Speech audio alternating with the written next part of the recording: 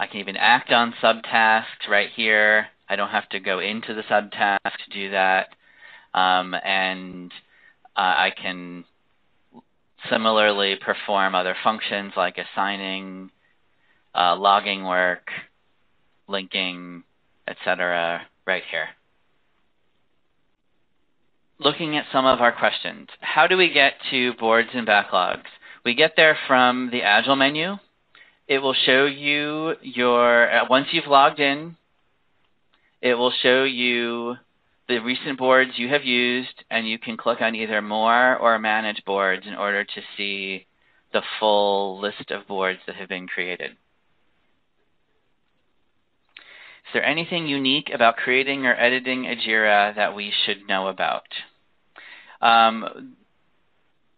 There are changes to how we are using particular fields in JIRA, like how we're going to use the component field or how we're using the fixed version field.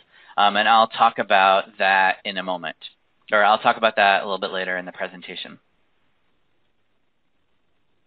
One thing I'll add at this point in time, nope, I'm going to hold that too.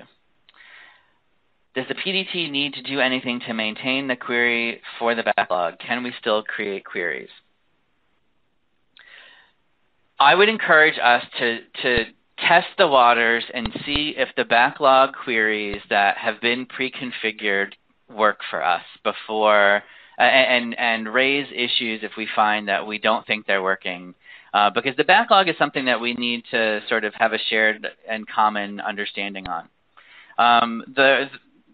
Where I think there's great opportunity is for filtering within the view, within that basic filter, and there's really very little that's set up as in the background filtering or querying this backlog. It's like your team and our project, and I think we filter out the features because only core analysis can work on the feature to define epics. You deliver user stories, you don't deliver features.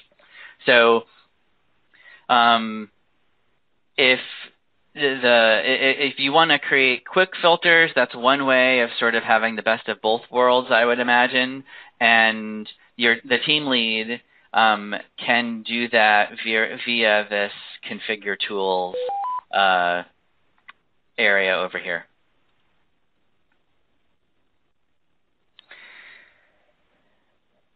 There's a question about rank order. Is it just a position in JIRA that happens in JIRA? There actually is an attribute behind the scenes. It's really kind of complicated about how it works. There is some information up above that you can view about that, and there may even be some information in the FAQ.